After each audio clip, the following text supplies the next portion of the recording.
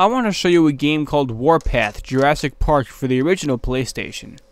It was originally released on October 31st, 1999 in the US.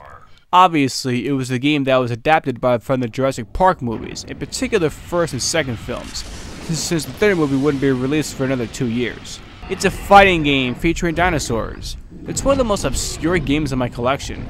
I remember buying it at a flea market one day because I saw the cover for the game and thought it looked really cool. Plus, I like Jurassic Park.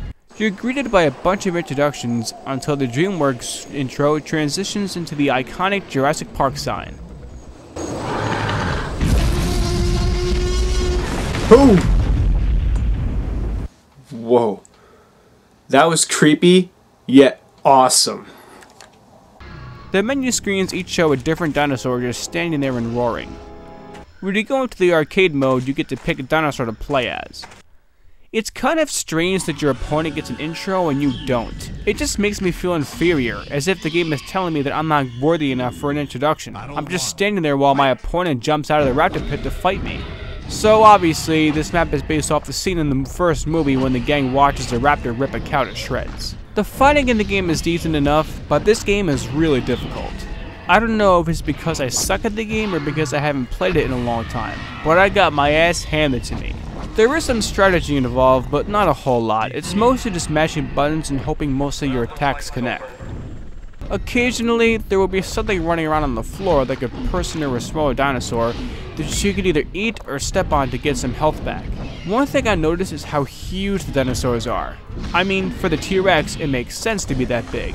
But in the movie, the raptors were not as big as the T-Rex, and if we're going by real-life standards, there has been evidence to suggest that raptors were even smaller than people. But since the movie didn't reflect that image, let's just say that this game is meant to be a representation of the movie, and that makes the raptor absolutely gigantic. I guess it would look kinda weird with the T-Rex being that big and fighting something half its size.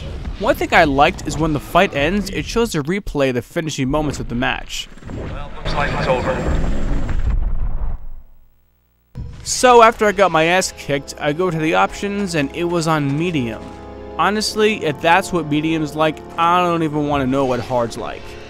So I go to easy, and this time I'm fighting the Spinosaurus first, and again he gets the cool intro while I'm standing there like a dumbass waiting for him to show up.